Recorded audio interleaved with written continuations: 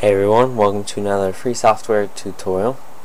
In this one we will be going over program PhotoWipe.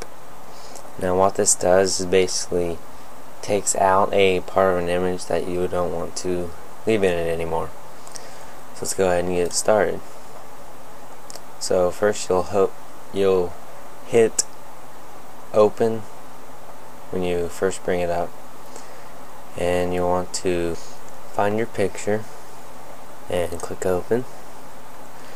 And so I have a picture of the Amazon River. This is actually a picture I took. I went on a trip down there.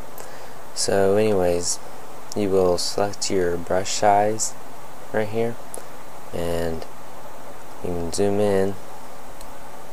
Let's say we want to take out this little chunk of grass right here. So you just paint over it with the black,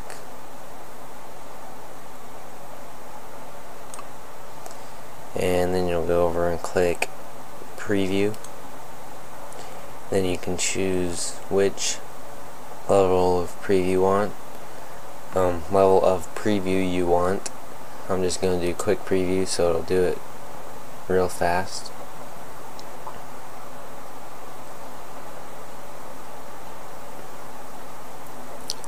Now if I zoom in on this, it's not as good as quality because it was a quick one, the quick preview. But as you can see, it doesn't do that great of a job. I mean, it's like really streaky and everything, and it's not that great a job. But if you have GIMP, you could go in and kind of smooth it all out, or you could just use the heal brush in GIMP and just do the same thing with it. So I don't know if you would really want to use this program, this instead of GIMP to take off stuff off of a picture. So you can basically decide for yourself which one you want to do, if you want to use both programs or just GIMP, or if you just like the result of this.